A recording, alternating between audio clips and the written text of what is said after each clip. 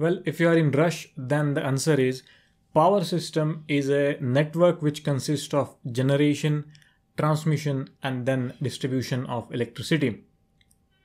So everything put together, that is generation, the transmission, and the distribution, is what we can call as power system. That's the shortest answer I can give it to you. But if you want to have a detailed explanation on power system, then you need to watch the video.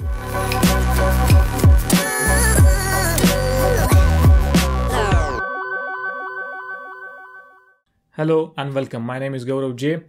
On this channel, I post videos related to electrical engineering in easiest way possible. So if you are new here, make sure you click on the subscribe button and the bell icon. Also, next video we will be publishing after we cross 87,000 subscribers. So if you haven't subscribed yet, do click on the subscribe button. And if you're not aware, I have also launched my own official app wherein you can find courses related to electrical engineering in easiest way. You can go to Google Play Store and download the Electrical Guy mobile app and get started your journey with the easiest courses on electrical engineering. But now let's talk about power system. Now, as I said, power system is a network of generation, transmission, and distribution of electricity. Everything put together is what we call as power system. So if you really see, power system extends right from the generating station to the socket which we use in our house to charge our mobile phones, right? So everything comes under the power system. And a power system supplying power to different homes, buildings, industries, commercial buildings in a sizable region, then it is called as electric grid. Now the sizable region means, let's say a complete state or a complete country. It is a sizable volume. So in that case, we can call that power system as electric grid. Now it is not necessary that only the big generation, transmission and distribution network is called as power system. No, it is not necessary.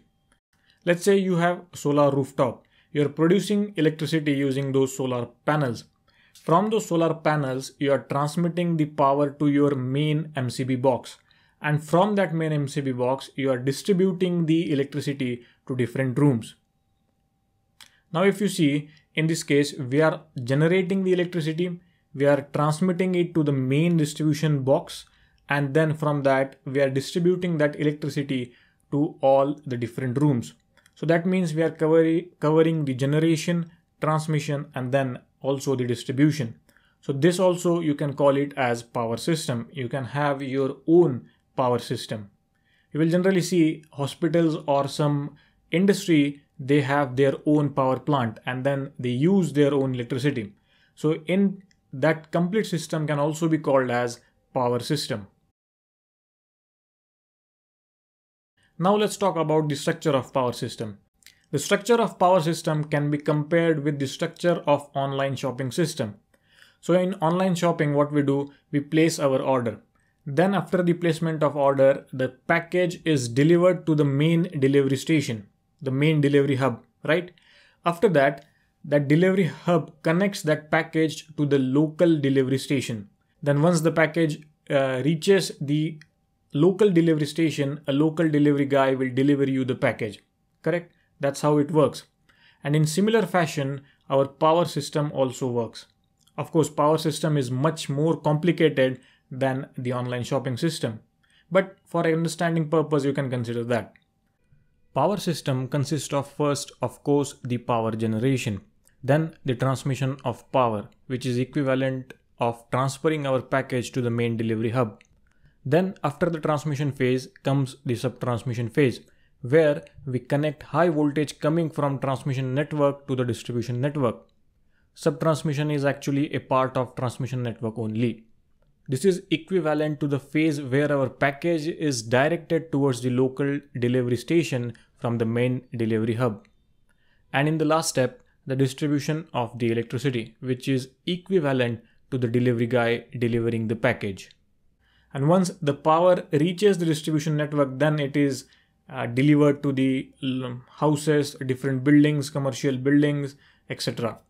Right? So that's how you can compare the online shopping system with the power system. But of course, as I said, power system is much more complicated than the online shopping system. But for understanding purpose, it is a good example. Now, as I've said, power system consists of four main parts. One is, of course, the generation. The second one is the transmission of electricity. Third one is the sub-transmission phase. And the last one is the distribution. Now, let's start with the generation. Now, as you know, electricity can be generated using different ways. You can convert different energy into electrical energy by using different methods. So that includes thermal power plant, coal power plant, nuclear power plant, wind energy, or even solar energy. You can use this energy and then convert it into electrical energy. Now this is done in the power plant, which is located far more or far away from the ultimate end user. We generate electricity at very much a lower value, let's say 11 kV or 25 kV. Now there is a reason for that, of course. One main reason is to generate 11 kV, you will need a smaller machine than to generate a 245 kV, right?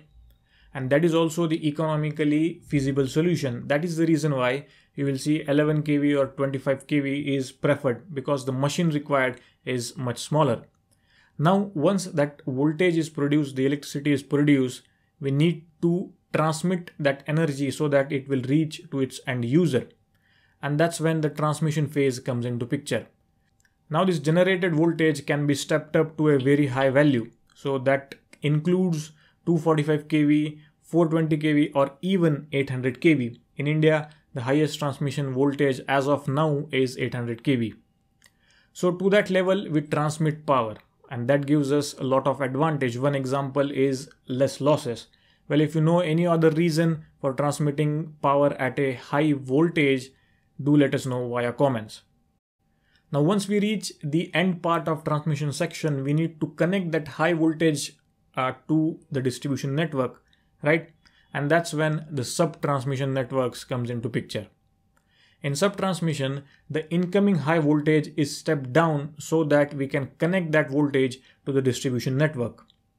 Or sometimes some industry directly take power from that sub-transmission phase. That can be 145 kV, 66 kV, or even 33 kV. So power is directly taken, then the industry will have their own substation, they will step it down, and then they will use that power. So that can also be possible in sub-transmission phase.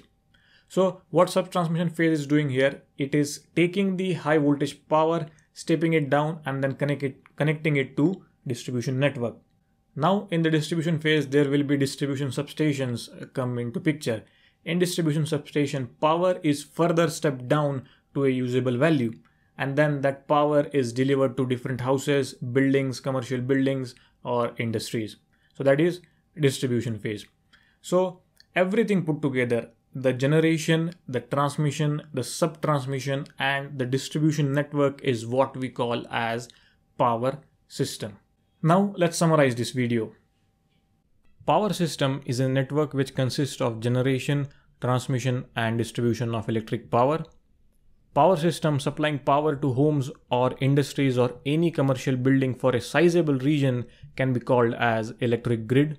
There are four main phases in power system, that is generation, transmission, sub-transmission, and distribution. Right, so that's all for this video. I hope you found the video helpful, and if you did find the video helpful, do let me know your thoughts via comments, and also do share the video with your friends. That's all I ask.